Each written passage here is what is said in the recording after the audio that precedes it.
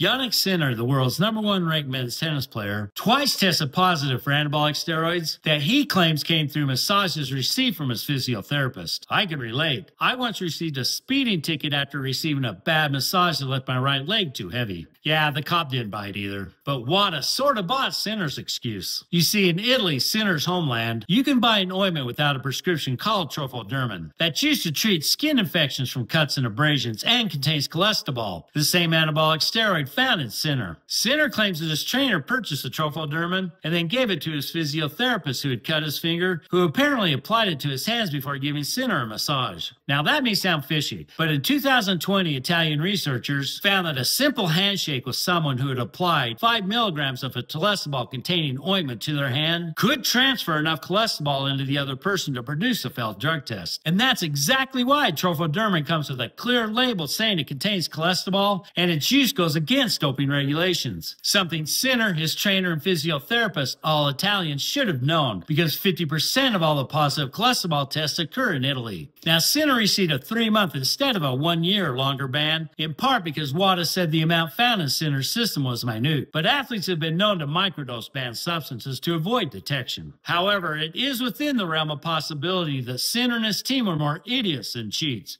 Just saying. As always, my answers come from peer-reviewed research.